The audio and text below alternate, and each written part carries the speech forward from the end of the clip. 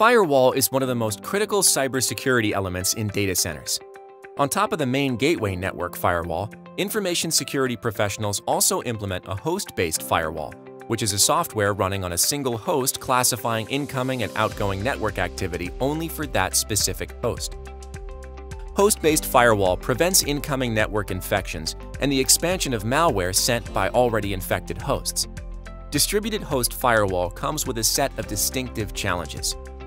A host-based firewall requires the use of CPU and memory, slowing down network speeds and onloading security processes on the CPU. The firewall is inefficient when it comes to bare metal usage, limiting the user's available server resources. When using host-based firewall, the user is subject to trusting the host. NVIDIA's BlueFIeld DPU can run Layer 4 firewall functions of the host inside the DPU. This approach resolves these issues and yields the following benefits. The host's CPU and memory are not occupied with firewall security processes, allowing higher speeds and capacity. Bare metal use cases can be supported, providing functional benefits. The DPU is isolated from the host, allowing the trust to fully shift onto the DPU. The DPU provides line rate using its hardware engines. Let's go over the DOCA SDK documentation in NVIDIA's Developer Zone. Go to Level 4 Open vSwitch, also known as OVS, Firewall. Here you will find all the information you need to get the system up and running.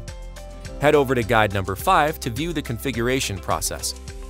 In our demo, we use one DPU server connected to a peer device. We will show how applying a drop rule on the DPU only allows for initiated connections from within the server to be established. Here we have the DPU host physical interface configuration.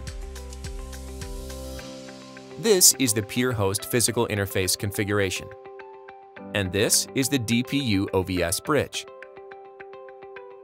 Now let's ping the peer host from the DPU host.